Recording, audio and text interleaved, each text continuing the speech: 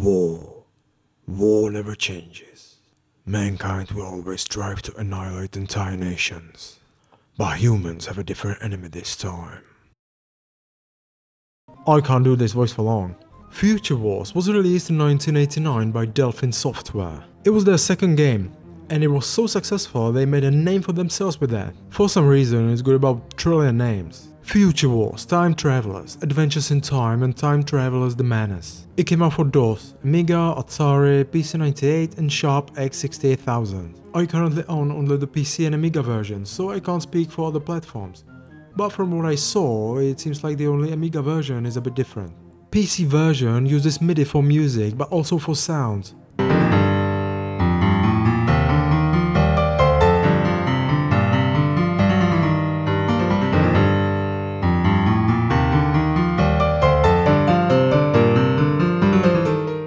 Which doesn't sound good at all.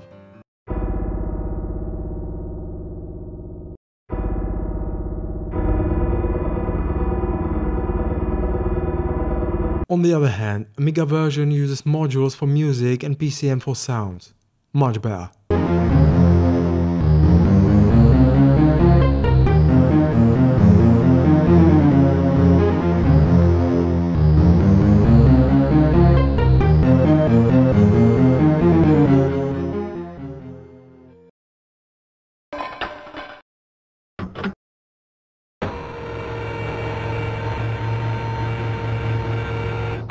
There's also a slight difference in graphics. Amiga version uses crack and transparency effect for displaying subtitles, while the PC version... Other than that, they seem the same. And since Amiga version is apparently superior, I'm gonna use it for this review. Future Wars received very good reviews back at '89. It was made by 6 passionate French guys who cared about the story, who cared about the game itself.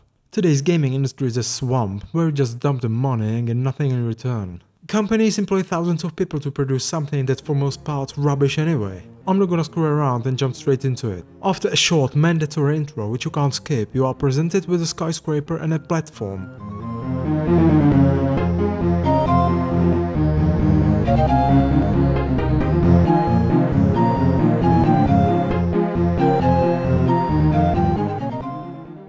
No options, no settings, just straight to the game. That's our main character, a bloody hero. Only what you reckon? This bloke? A hero? And that guy in a window is his boss. He seems to be a bit cross with him. For no reason. And I'm pretty sure our hero has got a lot of courage to tell him off. This is classic point and click adventure game. As in most early adventure games, you gotta choose your action, point and click. You can choose Examine,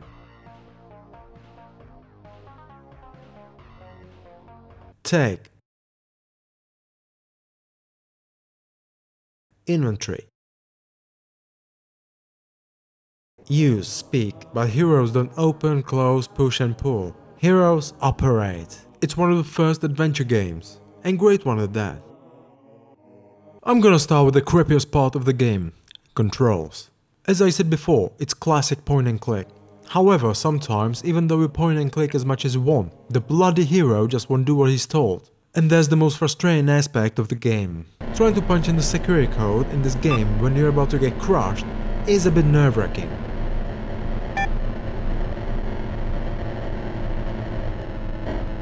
In newer games, the character usually finds his way to the place you clicked on. Unfortunately, not here. He gets stuck almost everywhere, it's bloody annoying. And when I was trying to get through tight spaces, I wanted to kill myself. And that's not all. Picking up items is almost as frustrating as walking around.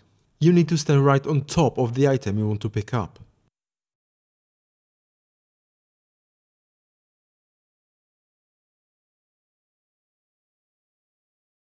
If you enjoy pixel hunting, you're in for a treat here. I sort of like pixel hunting and adventure games, but this system makes it unnecessarily difficult, or pain in the arse.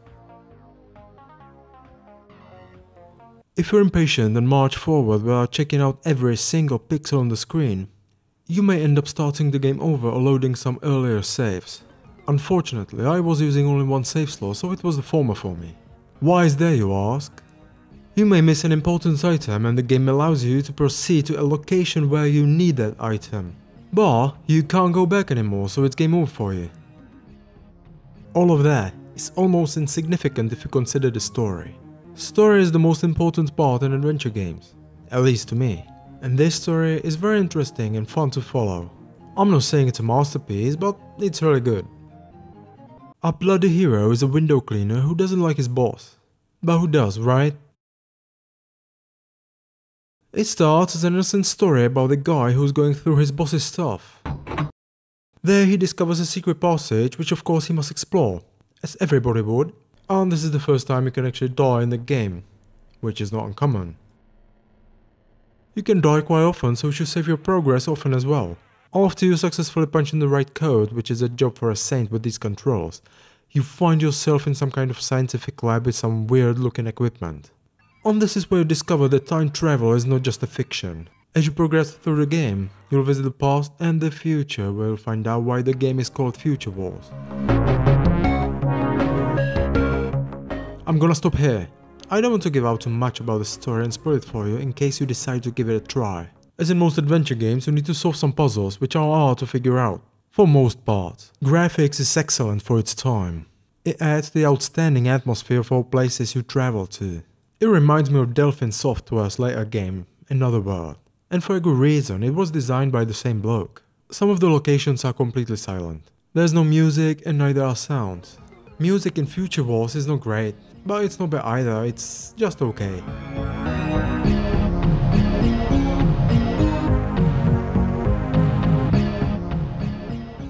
As I said before, PC version uses MIDI to generate sounds, and to be honest, PC sounds are plain rubbish in comparison to Amiga. And that's it for this review. I hope you enjoyed it and I'll catch you all next time.